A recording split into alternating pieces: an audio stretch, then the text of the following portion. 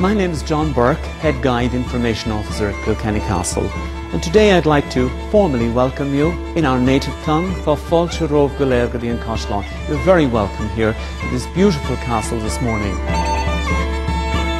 Arthur Butler, the 6th Marquess of Ormond, gave the castle to the city of Kilkenny for a nominal fee of £50.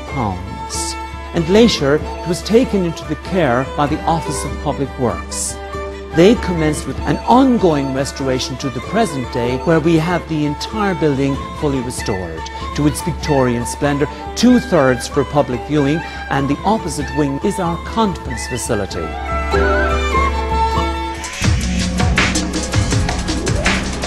I'm Paul Smith, Executive Officer with the OPW IT Infrastructure Department.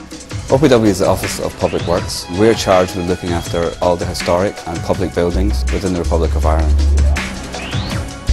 Kilkenny Castle is not only a heritage site and visitor centre, it's a working office. The OPW took over the running of the castle approximately 3 years ago. We have a number of staff spread out across the castle with very limited access to email and also to internet. This was all done via dial-up, so we had to provide a solution that gave them fast internet access and also email access, and also provided them with a backhaul to our head office in Dublin. Motorola got involved in this project through one of our trusted and certified partners based out of Dublin, Dimension Network System. They are the one who answered to the tender posted by Kilkenny Castle.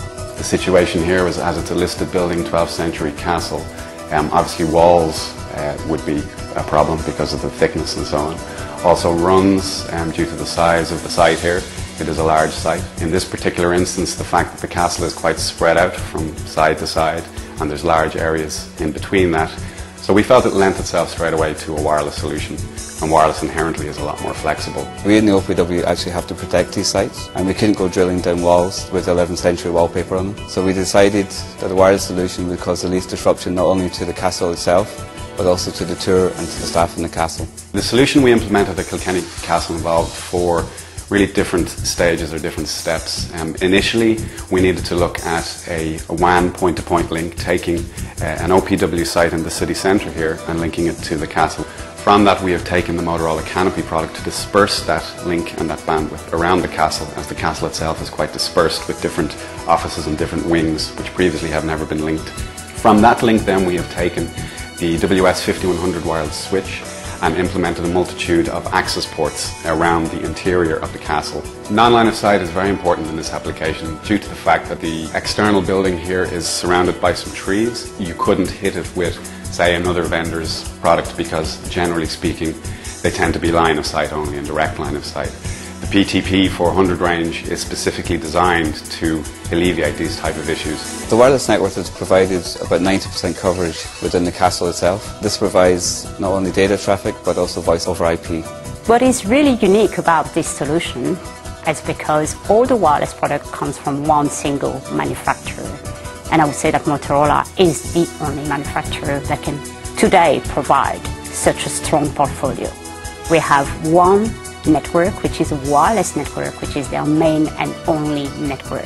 And that really plays into the Motorola vision of wireless by default, wired by exception. Before, file sharing meant someone running across the yard with a bit of paper in their hand. Now staff can have meetings in their own offices and browse documents together on their computers. I deem this project to be a huge success. We're able to provide high-speed internet access for not only clients but also staff, without disruption to our some 200,000 tourists.